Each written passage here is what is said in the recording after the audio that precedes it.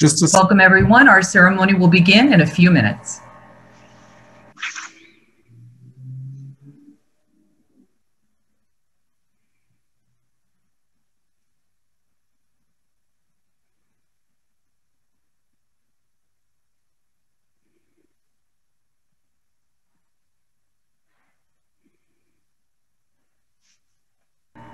Hi there. Can you all hear me? Yes.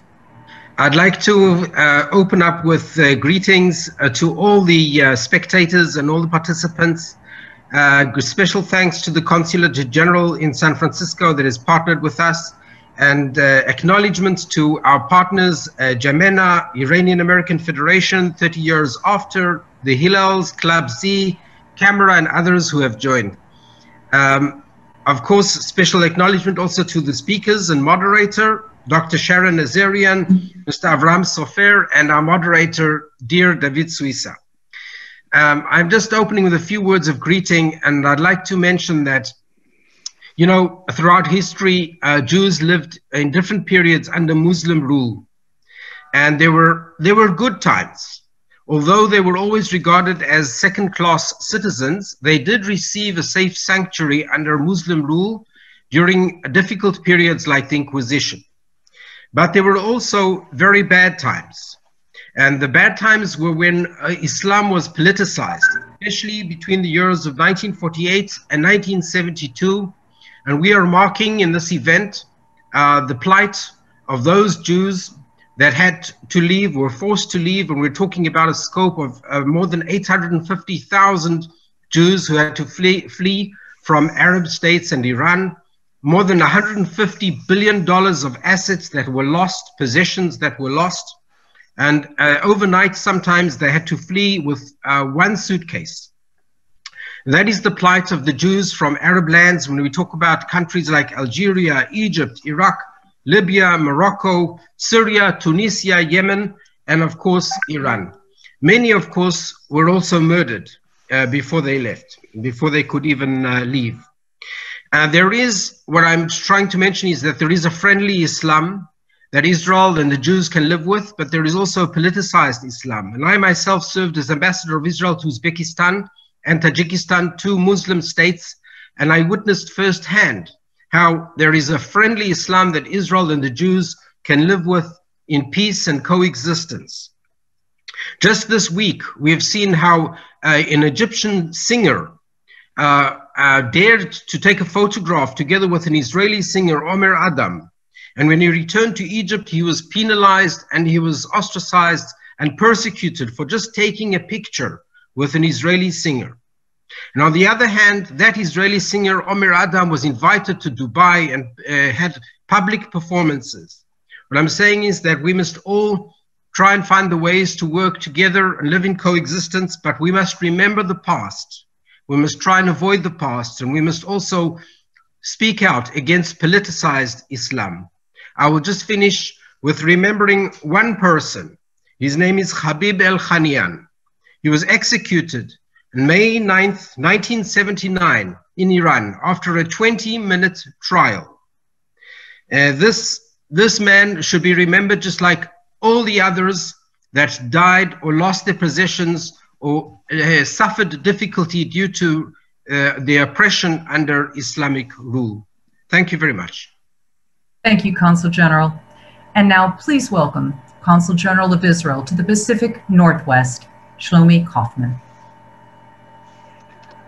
Hi, good afternoon, everyone. Thank you so much for taking the time to be with us today, and thank you to all the partners that that join us to commemorate and have this event happening and making all the efforts to be with us. I also want to welcome and be grateful to express my gratitude to California elected officials from Jewish Caucus to this event, Senator Herzberg and Senator Becker. Welcome and happy to have you with us today. This event, ladies and gentlemen, is very important for me personally because it is a unique opportunity to dive into a part of history, to listen to stories, which is little known to many of us, and especially to a younger audience who joined us today. It is an opportunity to learn about flourishing Jewish communities, 2,500 years old, that thrived in Morocco, Algeria, Tunisia, Libya, Egypt, Yemen, Syria, Lebanon, Iran, and Iraq. Communities that enjoyed limited, although, but opportunities for advancement in society, in education, religion, and business. Some of the most important literary and art works were created in these communities. It is also an opportunity to learn what happened to these communities in the 20th century, how classic and modern European anti-Semitism penetrated to Arab lands and created a massive wave of almost 1 million refugees losing everything they had. The story of migration of almost 1 million refugees is part of the establishing of the State of Israel. It's part of Israel today, and it is part of the Jewish history today. The story needs to be told and retold, and this is why we're all here today. Thank you so much for taking the time, and let's listen to the stories. Thank you, Consul General. And now to our program. And a quick reminder, please feel free to submit questions at any point during our panel in the chat. And now we're so fortunate today to have as our moderator, the editor-in-chief of the Jewish Journal. Please welcome David Suissa. Okay. Thank you, Carolyn. Thank you to the esteemed audience. As a Jew who was born in Casablanca, I got to tell you, this is a special day for me. And I know that this is a relatively recent tradition to create this special day for refugees who come from Arab countries, including Iran. So I have a special connection with this event. I have two great panelists that I will now introduce. My friend Sharon Nazarian. Dr. Nazarian was born in Tehran, Iran, during the Iranian Revolution of 1979. She immigrated to the United States, settling in Beverly Hills. Since 2017, Sharon has served as the Senior Vice President for International Affairs for the Anti-Defamation League, taking the responsibility of fighting anti-Semitism and racial hatred around the globe, including overseeing ADL's Israel office. We also have Abraham David Sofer, who was born in Bombay, India, to an Iraqi Jewish family who left Iraq in the late 19th century. He is a former United States District Judge and former legal advisor to the United States State Department. He is a George Shultz Senior Fellow in Foreign Policy and National Security Affairs at the Hoover Institute at Stanford University. Welcome to my esteemed panelists. Thank you, David. And Abraham, can I start with you? Because it's interesting, because you were born and raised in India, which is not really an Arab or Muslim, or you don't have that typical Mizrahi thing. However, your family is Mizrahi. What was it like to be an Iraqi Jew in India? It was wonderful, David. Thank you very much. India was a haven for many Iraqi Jews and many other kinds of Jews, even before us. When the Iraqi community, of course, as you said, was a great community.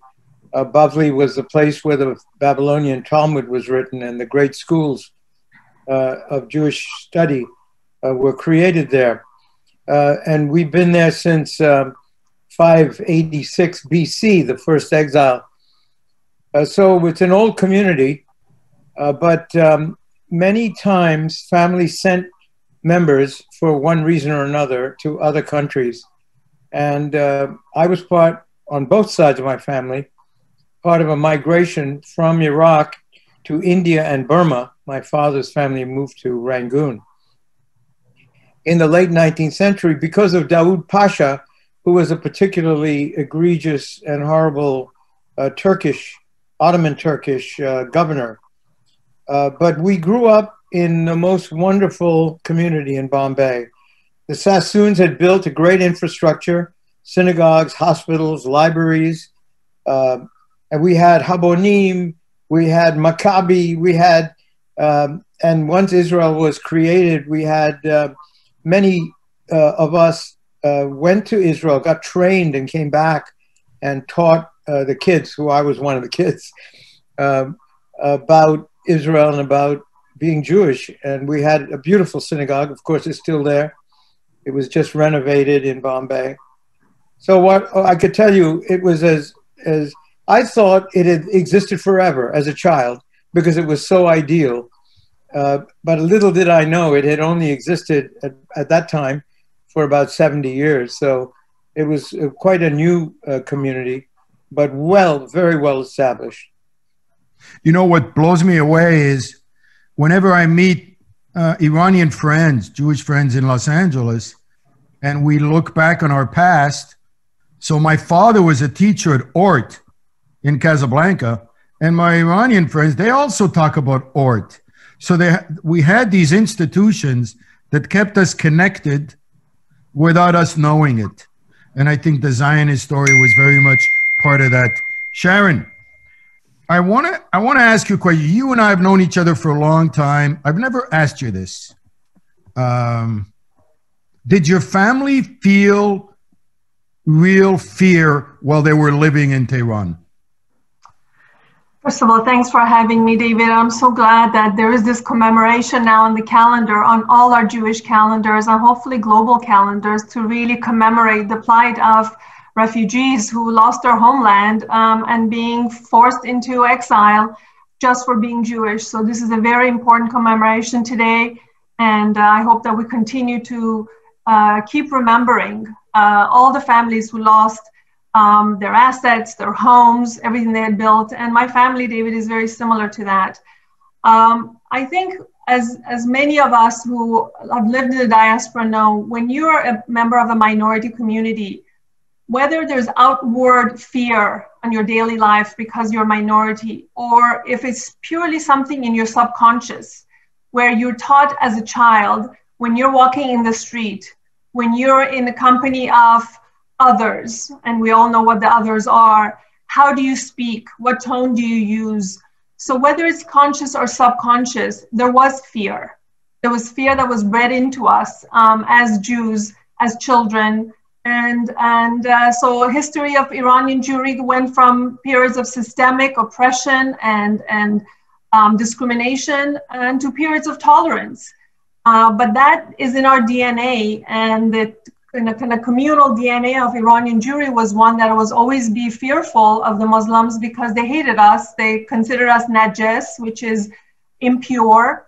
And you know, if you take just the lifetime of my father, who will be turning 90, hopefully next month, he really lived kind of the arc of the life of Iranian Jews, where he was born at a time in 1931 where Iranian Jews were limited to living in ghettos, to actual legal ghettos in very poor parts of the city. And through the arc of his life, he went through a period of the oil boom and the creation of the State of Israel and his ability to become a major businessman. So there was much more tolerance for Jews in Iran. And then came the revolution in 1978, 1979, when all that was taken away. So literally in one lifetime, you can see the arc of the life of Jews in Iran and what we have experienced over 2,700 years repeated in a very short amount of time. Well, thank you, Sharon.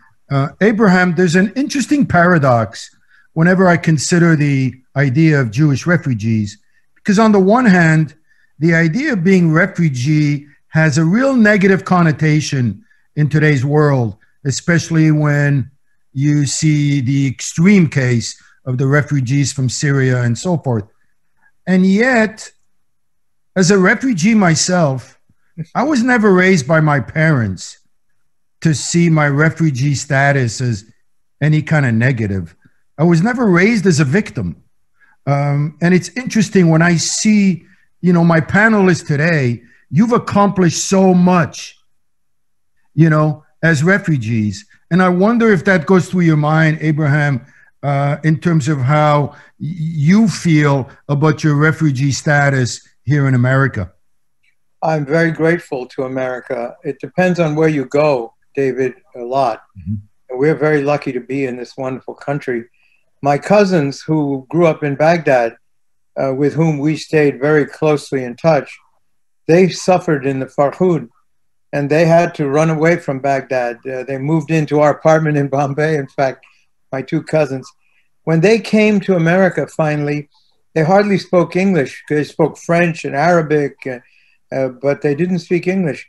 But they became professors at MIT. Wow. One was a laser scientist, another was a fluid dynamics. Incredible people.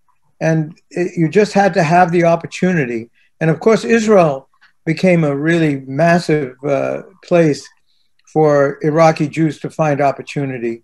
And it's a great blessing that Israel was there for all the Arab Jews from Arab countries to find a home and to thrive in. Today, there's 500,000 Iraqi Jews in Israel. So it's a great thing.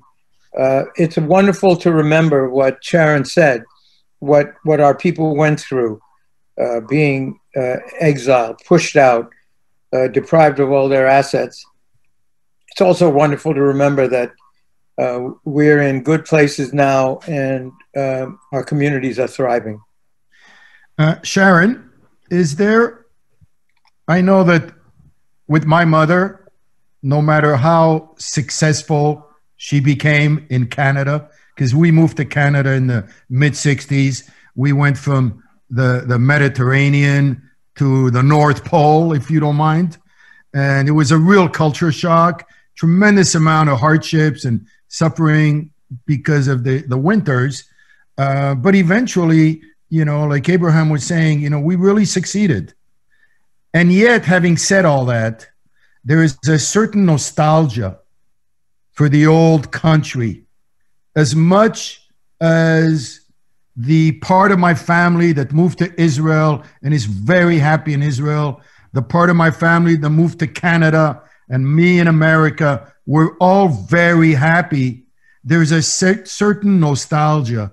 I think in the case of Morocco, it was the desert and the ocean, the protection of the king, and the culture, the music. I tell my Ashkenazi friends, if they ever come to one of our weddings, half of the music is in Arabic. It's Arabic music. So there is that sense. I wonder if it's the same with both of you. And Sharon, is there a certain nostalgia for the old country? I would say absolutely. And it's actually a really interesting story. When you speak with non-Jewish Iranians, they actually credit the Jewish Iranian community in the diaspora for maintaining not only the language and the culture and the history. So Jewish Iranians have really kind of not only embraced, but made sure to pass on all those cultural norms to their children. And if you speak to any Iranian in Los Angeles that is Jewish, there's a very high chance that their children who were born here, who are even young today, they might be teenagers, they will speak fluent Farsi, they will be listening to, Persian pop songs, either coming out of LA or other parts of the world. And that nostalgia really translates into daily lives where the kitchens, all the food is still being prepared. And there's a real, there's a real sense of pride in the fact that we have been able to not only not lose the identity, but in fact embellish it and even make it stronger. So it's a real, again, it attests to the fact that our sense of cultural strength is really there, and we didn't want to lose it, and it's still there, 40 years later. And one of the things I find fascinating by living in America, I feel we're part of this grand family reunion where there's a real interchange among the cultures. My synagogue on Pico is Moroccan, Iraqi, Syrian, and Persian. And during the high holidays, we always get into the debates. Which melodies are going to prevail each year? And my contingent, I want my Moroccan melodies, and my Iraqi friends want their melodies, and Syrians as well. And it's all in good humor. But there's really, I think we can't overstate the value of this interchange of cultures, where you see now some Iranian Jews that are, becoming more like Chabad and more religious. and they're taking in some Ashkenazi influences. And there are Ashkenazi Jews in my neighborhood that are embracing Sephardic traditions, especially some Sephardic nigunim. So I find that, I don't know if you're seeing that where you are, Abraham, but I think it's a distinct and fascinating notion of modern day American Jewry. Absolutely.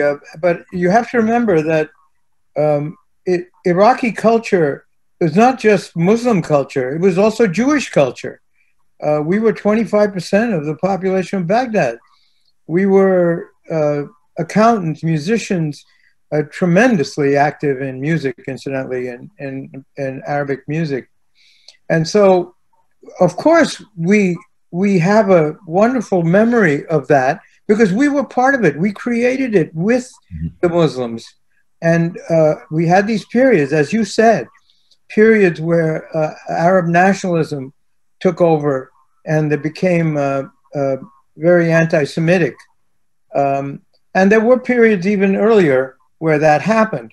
But generally speaking, we were part of the cultures in the Middle East, and we helped create them, and they're rich and they're wonderful. And of course, we long for brotherhood and sisterhood with all those people that we were part of. And maybe the trend that has just happened, where Arabic countries are reaching out to Israel, could be the beginning of something really great. You know, I've often said that I grew up, I never heard about the Holocaust until I met an Ashkenazi Jew in Montreal. Right. And there was a Sephardic rabbi in New York called Mark Angel who did a video for us once on the Judaism of the sun as opposed to the Judaism of winter. Okay. And I have to say that really resonates with me because there was an event in LA last year where the king brought a delegation and his sister was there. And I thanked him because the Judaism that I picked up in Morocco was what I call the Judaism of the sun, the Judaism of optimism. And despite the fact that we lived in a Muslim country, because we accepted our roles as second-class citizens, as dhimmis, they allowed us to practice our Judaism in the same way that you practice your Judaism in Iraq. I'm not sure to what extent that was true in Tehran, but I will ask you in a minute, Sharon. But I have to tell you, one of the great gifts that we got from Morocco is we were able to create our own Judaism of optimism. Sharon, what was the practice of Judaism like in Tehran? Well, I think it was very similar to Jewish life in many Arab capitals and Arab cities, where we had the synagogues. And again, I can speak for my generation. Obviously, as Abraham said, there were periods of intolerance, and we even had pogroms in Iran where there was outright slaughter of Jews, historically speaking. But in my time, we had Jewish day schools. We had many synagogues in Tehran. But there was the feeling also that we had to always be mindful. We always had to be careful. And that essentially we felt that we're a community that could be attacked for no reason at all. I think during the 60s and 70s especially, there was a period of real trust and comfort where the Jewish community for the first time felt protected. Again, because of economic improvement in Iran's overall economy, because of the oil boom, many Iranian families flourished. So they were able to move into better parts of the city, buy more beautiful homes, have more businesses. And their Judaism also increased with that and flourished with that. So there was more sense of security. But I would say overall, again, the feeling that if you went to a home of a Muslim neighbor, you were not allowed to eat. You were not allowed to touch their dishes. The feeling that if you were in a gathering with non-Muslims, that you shouldn't be vociferously really voicing your negative opinion. All these things were very much in our DNA as Jews. And in terms of our practice of Judaism, it was within our homes, it was a private matter, and it was within the community. It was nothing that could be made public in that way. Got it. Well, I want to, first of all, congratulate the organizers of this event because you are incorporating music in the event. And what I'm about to introduce is not a musical break. It is integral to this whole event because of everything we talk about. Music is integral to how we express our culture and so forth. So I'm very honored to introduce Tair Haim, who's going to play some beautiful music for us. And feel free to put all your questions together, and Caroline will share them with me, and we'll continue the program right after the music. Hi, thank you. Do you guys hear me well? Oh, yes. We're very excited to be here with you from Tel Aviv, sending love. I'm Tair, this is Michael on the guitar. We've been touring together and playing all over the world before the pandemic, and we're happy to be here. So if you don't know me, I'm the founder and lead singer of the group AWA that mixes Yemenite music with modern beats. And currently I'm working on my solo project and Zooming with you guys. So I will begin with a song that I really love from the Jewish Yemenite tradition. It's called Tair Haim, and it was written by the great poet Shalom Shabazi in the 17th century. And it talks about the strong connection between God and the people of Israel, even in the hard times in exile. So, Tair Haim.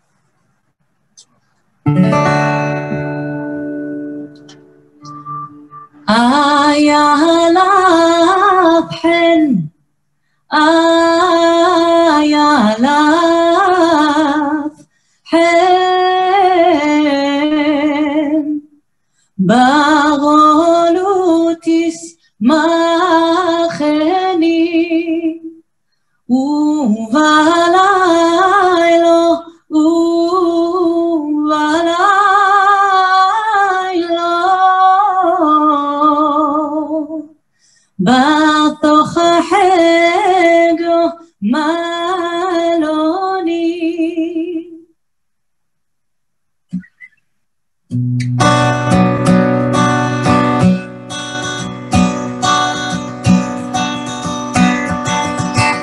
Tair Haim, begoluti sumacheni, uvalaylo, uvalaylo, batoch hego maloni. Tair Haim, begoluti sumacheni, uvalaylo, uvalaylo, batoch hego maloni. La la la la la la la la la la la.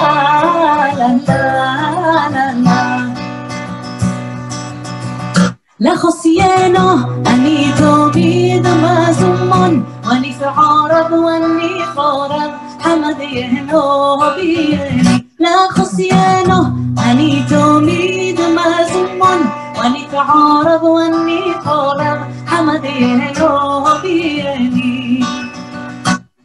לה לה לה לה La la la la la la la la.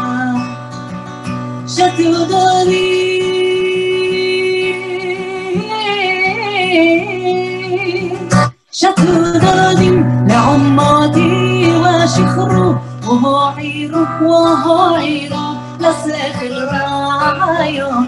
شتودادين لعماتي وشخرو وهو عيرو وهو عيرو لساخر رايون. La la la la la la la la. Sing. La la la la la la la. Everybody. La la la la la la la la la la la la.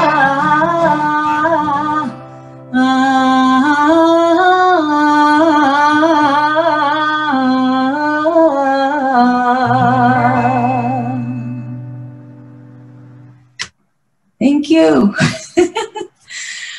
Thank you. The next song will be Habib Galbi, Love of My Heart.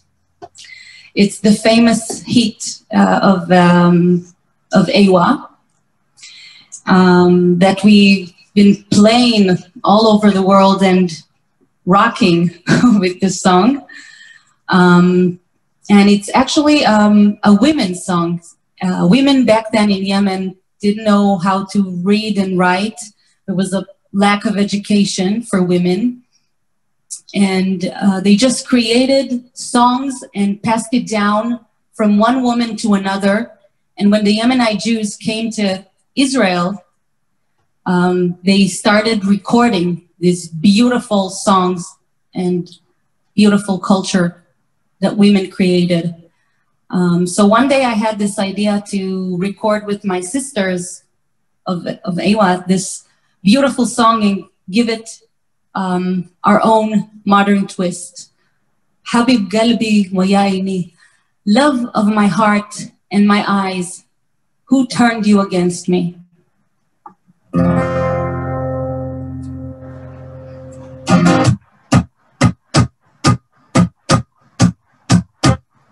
حبيبي بكى العياني ما فيش مثله حبيب ثاني حبيبي بكى العياني وقم رحل وخلاني حبيب قلبي ويا عيني عقب ما نعيبك مني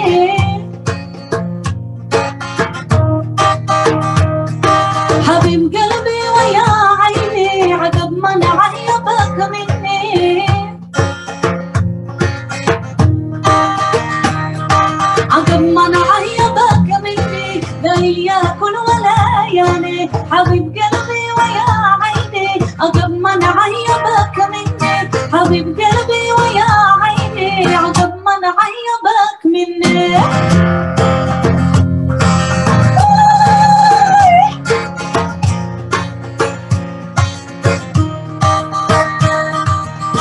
ولا طلعت الفقر حلق خلي وصار قريب منا ولا طلعت الفقر حلق خلي وصار قريب حلق خلي وصار قريب حلق يا ناس وما بدري حبيب قلبي ويا عيني عقب ما نعيبك مني حبيب قلبي ويا عيني عقب ما نعيبك مني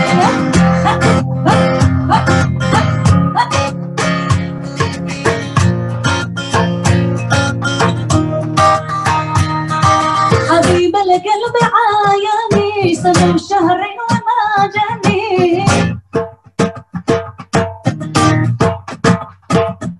حبيب القلب عاياني سنة وشهرين وما جاني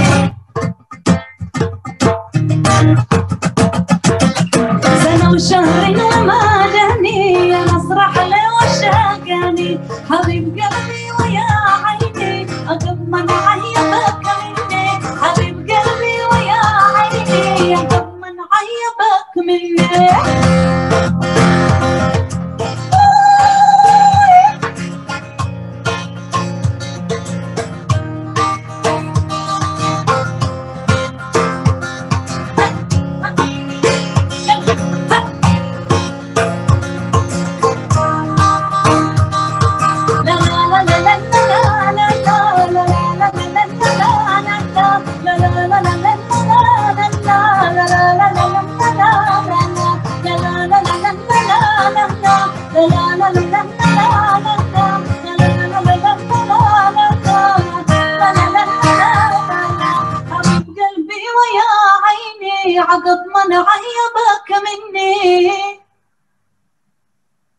Thank you, guys.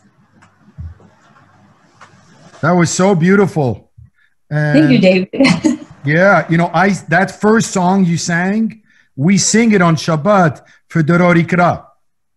Oh, amazing. So it's I love that. And I have to tell you that as I was hearing you perform, it dawned on me how amazing it is that we're able to live at a time when this kind of music is being played throughout Israel and even here in the Jewish communities of America. And we can't take those things for granted, because for many of my Ashkenazi friends, they never heard this. And there's so much music I hear from my Ashkenazi friends that my ancestors never got to hear. So I'm very grateful that this has been included in it. And before we go to audience questions, I want to ask my two panelists what went through their mind as they were listening to this music. I'll start with, an academic and a scholar speaking about music. Abraham, what were you thinking while you were hearing the music? I was thinking that if it were not in Hebrew, we would think it was Egyptian or Moroccan or Iraqi. It's a marvelous thing. And the wonderful thing about the Jews of Israel is that we are so varied, and we've brought so many great cultures to bear in this one great civilization. Sharon, what went through your mind as you were listening? I was just thinking how strong is our Jewish spirit, and how lovely it is that it's represented in, no matter what our history, continues to live on through wonderful, wonderful artists like Tair. And bravo to you for doing this and taking this message around the world. We're so privileged to have ambassadors like such as yourself, and what a beautiful sound and what a beautiful culture to continue to keep alive. Thank you for doing that. It reminded me of how this idea of interchange, in the same way that the Jews have given so much to their diasporic communities over 1900 years, in the same way we've also received so much. And these musical influences that we are now, like my favorite Shabbat song is, Sephardic song is Ki Esmera Shabbat, the Moroccan version. Please don't ask me to sing, but it's got Arab roots that we've made Jewish to honor the Shabbat. So on that note, I'd like to give our audience a chance to ask questions. Carolyn, if you would like to pick a few questions from the audience. Yes, absolutely. We have one question, which I think is interesting. Which Mizrahi piece of literature, music, film, or art would you recommend that we look at during this time? Great question. Abraham. Well, that's really a tough one, but the Babylonian Talmud is a good one. But of course, that's very Jewish. I'd say Arabic music is the most important part of my life growing up. We had childries at home. We had dancing. We had and we were very, very Jewish, but the music really does continue to haunt us, and I would focus on the music. Carolyn, I have a specific, my mind went all over the place, but I have a specific recommendation which I think is really apt for this event, given that this is being put together by JIMENA, which I have such a great respect for, by the way, David. I want to make sure JIMENA is recognized here. The amazing work of this organization, Sarah Levin as its director, for doing what we all know is needed. And they're out there every day, not only advocating on behalf of Mizrahi Jews, educating. So really kudos to them for the work that they do every day, but also because this is being put on by the Israeli consulate. So a movie that came out, I think about, 4 or 5 years ago, called Baba Jun. Baba Jun in Farsi means father, dear father. It was a very unique historical first. That was an Israeli-made movie written by an Iranian-Israeli, Yuval Delshad, and it was mostly in Farsi, about 3 generations of Iranian Israelis living in Israel. But with all the history and culture and trauma of the Iranianness of the parent generation being brought into Israel and what it's meant for refugees from Iran who came to Israel. So it's a very beautiful, touching, almost universal theme, but brings together Iranian culture, Jewish Iranian culture, Israel, and being part of the diaspora, and the Olim who actually made Aliyah to Israel. So I think it's a very specific movie that I think everybody will resonate with everyone. And someone's asking if you could repeat the name of the movie one more time. It's called Baba, B-A-B-A, June, J-O-O-N, which in Farsi means dear. Baba is father and June dear. It's really a lovely movie. I think you will enjoy it. David, did you want to say something? Yeah, Caroline, if I can pick up from what Sharon was saying, you know, we have grandchildren in our family in LA, and they're completely disconnected from their past. And I've been using YouTube with them a lot. And YouTube is absolutely miraculous. I will type in Moroccan Jewish music. I will type in any great Moroccan Jewish singer, and it's kind of, we take it for granted now, but it's unbelievable. I want to encourage all the guests, if you have any interest in learning about any of this, you will be pleasantly surprised by putting in stuff on YouTube, and you'll get the greatest documentaries. I have seen Jews and Muslims praying in a mosque in Essaouira with beautiful music, and on and on and on, whether it's with Iraqi Jews or Syrian Jews or Iranian Jews. So I want to encourage all of you to really use that modern day miraculous instrument. We have a question here, jumping off of what you were saying, Sharon, that the Jerusalem Post is from Gina. The Jerusalem Post today gives some credit to Mizrahi Jews for opening the door to the Gulf states. Can you comment on the contribution JIMENA continues to make towards peace with some Middle East countries? I mean, I really don't want to speak on behalf of JIMENA. I think, guys, that's not fair for me to speak on behalf of them. But I do think, even if you look at the diplomatic corps of Israel today, even if you look at all, it's like people like yourself, Carolyn, but those who came from Arab lands, the familiarity with language, with culture, we all know that what has happened in the last few months, which has been so historic, the ground has been laid for years and years and years. This was not just something, the peace treaty with Bahrain and with UAE, this didn't just happen overnight. And I think that whether it is Jews in the diaspora who came from those lands, who spoke the Arabic language, who understood the culture, there's something to be said for that. We knew the threat, but we also know the culture and language. So again, I don't want to speak specifically for what the contributions of the Mizrahi diaspora community has been to the changing of the shifting sands in the Middle East, but there's definitely something there, and the familiarity and knowing one another contributes to that, I would say. We have another question. Could you please share the story of the day you realized that you were turning into a refugee? Did it happen overnight? Do you know what happened to your home in Iraq and Iran? Did you or your family members ever visit since? Abraham, have you? Well, I was never really a refugee in that sense. My grandparents, my great-grandparents on both sides were refugees. But I was in schools all over the world as a young boy, and I have experienced that, but I experienced it through my cousins. And my uncle in Bombay, who went to Iraq and was killed trying to get our property back near Kirkuk. These are things that, you know, you do experience as being part of an Iraqi family. And Carolyn, for us, it was pretty abrupt, you know, and starting in 1978, where we saw demonstrations increased on the cities of Tehran where we lived, where on the way to school, I remember my father telling me, you know, when I'm at school, I went to a Jewish day school, not to sit next to the window because our school, Etefaq, was across the street from the university. And that's where a lot of the demonstrations were, you know, was an active hot point. And he said, don't sit next to the window because they'll probably throw rocks at you. So the momentum behind the revolution was very rapid and quick. And we had to leave specifically because, and I'll tell you again, it's very momentous that we're having this with the consulate. It was the ambassador, Israeli ambassador to Iran, who came to my father and said, you need to leave. The situation is very bad.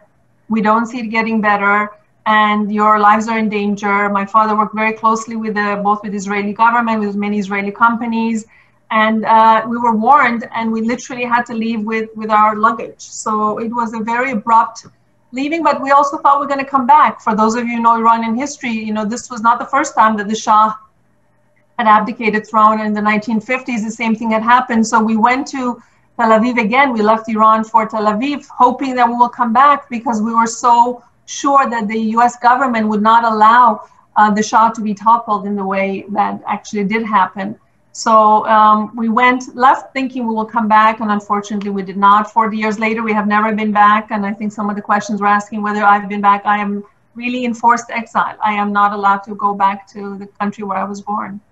So we have to come to the end of our questions, and we do have a question. We have a lot of students here with us today, and what is your personal message to our students who are here today? Anyone can start. Go ahead, Abraham, you go first. Well, I think the message of the day is to remember. I mean, that's our basic message as Jews, is to keep a memory, learn what happened to these 800,000 that were forced out of places they had lived in for 1,500 to 2,000 years, and be grateful for the fact that they had a place to go to that is now a great country, a small but wonderful country. And I would share, Carolyn, that, you know, at my work at ADL now, what I've come to learn is, yes, we need to know the history, but we have to also continue our advocacy, and we have to continue fighting the battles that we have in front of us. And the Islamic Republic of Iran continues to be the #1 state sponsor of anti-Semitism, of Holocaust denial. So the regime is there, and we have to be knowledgeable. We have to be really aware of the pernicious effect of this regime, not only, you know, to its own citizens, Jews still living in Iran. They're still paying the price for being second-class citizens, not only to the region, the threat it poses to Israel. Look what just happened over the weekend in terms of the assassination of the head of the nuclear authority of Iran. And now all the Jews around the world are literally living in fear. Will this regime take revenge on the Jewish community? We're all living with that fear right now. And then, but also Iran's pernicious effect around the world, in Latin America, through Hezbollah, through others. So we have to be on our guard. We have to be really, you know, not become complacent. And the history that we've lived continues today. So that's why I'm at ADL, given my life story. And I think many of us who've had to leave our homes and lose everything we had, realize that we have to continue fighting on. So let's keep at it. Thank you. And now we are going to once again have another wonderful performance from Tair.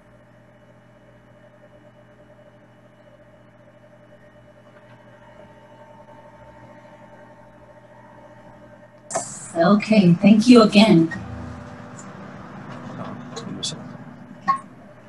So our next song will be the first single of my solo project that I released this year.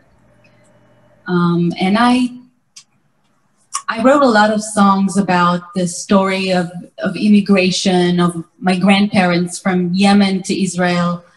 But this one is from my perspective, singing in the Yemenite Arabic dialect. Sometimes I feel that I'm not so easy to digest. And I talk about it in the song, and I say that I come with the Yemenite groove, the Yemenite thrill, and this is me. So this is mitbashelet le'at, simmer slowly. I also talk about living, about me, simmer slowly in a world that goes so fast and everything is so instant.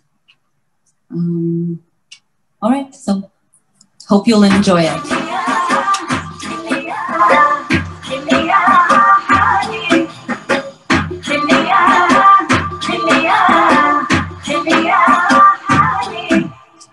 אני מתבשלת לאט, כמו חמין של שבת, בעולם של אינסטנט. אני מתבשלת לאט, אני מתבשלת לאט,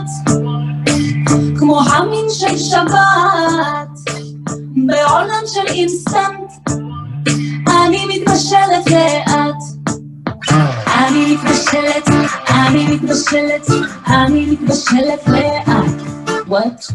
אני מתבשלת, אני מתבשלת, אני מתבשלת לאט חיליה, חיליה, חיליה חלי חיליה, חיליה, חיליה חלי אז אל תלעס אותי כמו מזון מהיר עוד לא סיימתי את השיר אתה רוצה אותי כבר בעברית אבל הלב שלי שר בתימנית לא קלה לעיכול עם הסלסול התימני זאת אני, זאת אני התימני אני מתבשלת לאט כמו המין של שבת בעולם של אינסטנט אני מתבשלת לאט אני מתבשלת, אני מתבשלת, אני מתבשלת לאט What? אני מתבשלת, אני מתבשלת, אני מתבשלת לאט חיליה, חיליה, חיליה חיים חיליה, חיליה, חיליה מילה קשה או מילה נדושה מילה אחרת אותן גיבושה עד שאני חמה רותחת נשרפת כמעט אני מתבשלת לאט מילה קשה או מילה נדושה מילה אחרת אותן גיבושה עד שאני חמה רותחת נשרפת כמעט אני מתבשלת לאט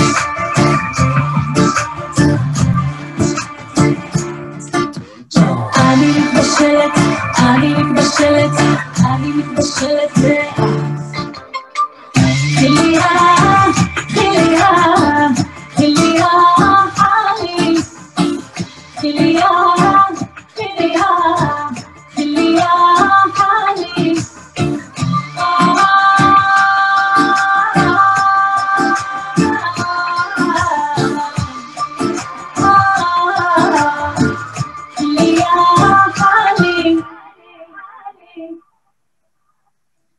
Thank you. Do you hear us well? Amazing. Thank you so much. Thank you. And now for the last song. Oh, you wanted to say anything? No. Oh, okay. So we are very thankful being here with all of you today. I mean, thank God for Zoom. It's totally changed our lives. Because, you know, we've been touring the world and, you know, I went with my Yemenite music and groove almost everywhere and being able to still play for you guys. It's amazing. So we are sending you lots of love from Tel Aviv. It's for us. It's almost 11 now. Yeah, it's pretty late. And this is the last song. I wanted to finish off with something really positive because 2020 has been a crazy year for each and every one of us. So I thought maybe a song that brings the jama'ah, brings everybody, the people together for celebration of life, for thanking God and thanking the people that we love for our existence. So this one is Jama'ah. It's in Yemenite Arabic. Enjoy it. Thank you for this opportunity. Thank you to the Israeli consulate in San Francisco and in LA and all of you, all the great team and everyone who's watching us. I'm Tair, this is Michael Meital. Thank you.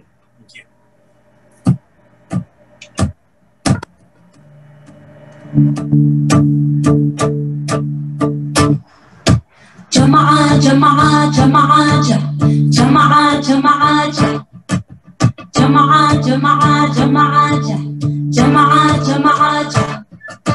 على جنان حياكم ونسمر معكم مسعد الله مساكم يا جماعة على جنان حياكم ونسمر معكم مسعد الله مساكم يا جماعة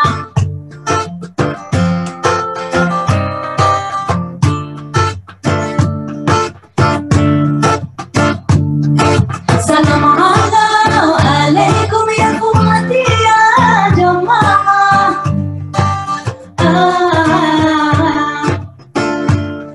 ريتي واحنا معاكم كل ساعة سلام عليكم يا اخواتي يا جماعة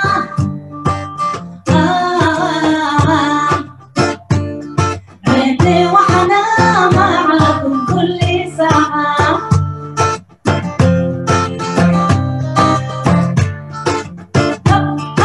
على جنان حياكم ونسمر معاكم مسعد الله مساكم يا جماعة على جنان حياكم ونسمر معاكم مسعد الله مساكم يا جماعة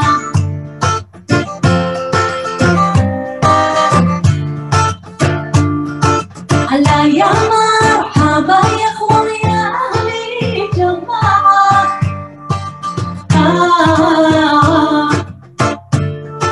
بحبكم جينا حيا وطاعة على يا مرحبا يا اخوان يا اهلي جماعة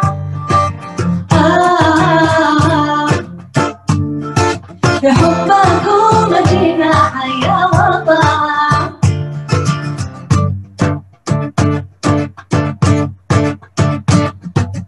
جماعة جماعة جماعة جماعة جماعة جماعة جماعة جماعة جماعة جماعة على جنان حياكم ونسمر معاكم مسعد الله مساكم يا جماعة على جنان حياكم ونسمر معاكم مسعد الله مساكم يا جماعة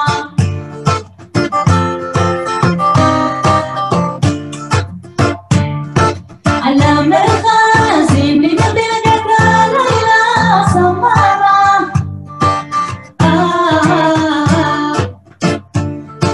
على نسمر على لدك والمدعى على مغازي من بلدك ليلى سمارة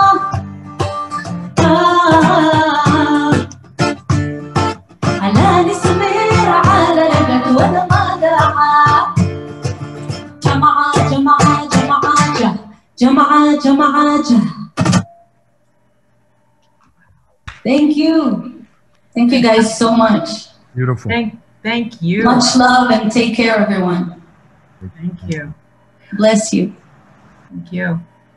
We would just like to take these final few minutes, and if each of our participants, David, Abraham, Sharon, just take a couple seconds for a final thought. Okay. David? Oh, I can start. Well, I love the last question, which is if I had a message to students, or in fact to everyone who's watching, who has a Mizrahi background or even who doesn't. The greatest gift in my life, the gift that has kept me going through thick and thin, through all the hardships and all the ups and downs, was my sense of curiosity. And it's one of the least discussed attributes. And I want to encourage everyone to kind of ignite your curiosity gene. If you're an Ashkenazi Jew watching this, find out about the Mizrahi experience and vice versa.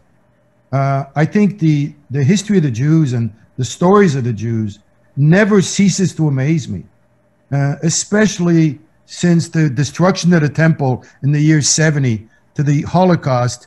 I think those years are the most fascinating years for me, because so much of Jewish history has been taken over by the Holocaust and by the incredible, miraculous state of Israel. I just want to encourage everybody to, go back and see the fascinating stories of our people, the hardships they went through, and this miraculous ability to survive century after century and still be able to leave us with the kind of legacy that we can discuss today. Thank you, David. And Abraham, we have just a few more seconds. I would follow up with David, what David said, and I would urge people, young people, to study the difference between the Holocaust and the way Israel brought in 800,000 Jews from the Middle East. The amazing difference that we had a country that had the capacity to save Jews in a crisis like that, and the details of it, how much was done by a state that had just begun, that had hardly any resources, and yet gathered their strength and went out there and somehow managed, with the help of American Jews and other Jews in the diaspora, managed to save a Middle Eastern Jewry. A great story. Amen. Thank you. Thank you. Sharon unfortunately had to rush to something. We thank her very much for her participation. And I want to thank all of you for joining us. And this concludes our program today. We again want to thank you so much for joining us for this very special and important event. And we want to thank once again our incredible panelists, our amazing moderator, our wonderful performer, and of course, our partners. And if you could just stay a few more minutes, we are going to end with a video of images from all of the communities we've talked about today. So thank you again for joining us, and please stay safe.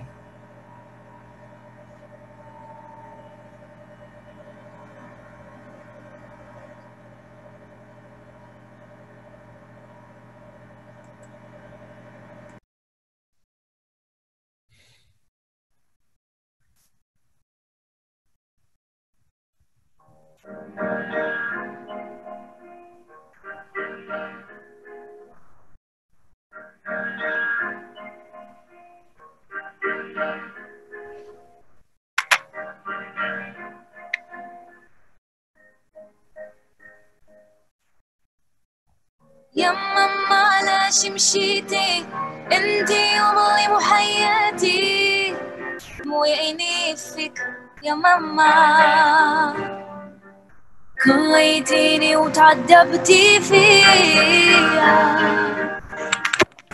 خيالك يا نوعينيا الموي انتي الحنينة الموي انتي العزيزة غير انتي يا داو انيا شغل جريتي وحممتي فيا توخش تحيا لك يا نوانيا يا ماما داو عينيا انتي مشيتي خليتيني يا ماما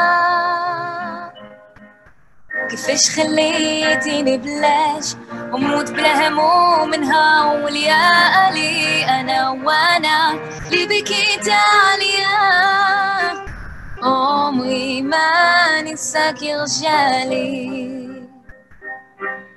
فاين انتي لامي ما فاين كنتي لحبيبه انا وانتي من نهار مشيتي أولادي أنا أملوها بيا في مولانا فرج عليا يا ماما داونيا انتي مشيتي خليتيني يا ماما كيفاش خليتيني بلاش ونموت بلا هموم نهار وليالي انا وانا اللي بكيت عليا عمري ما ننساك يا رجالي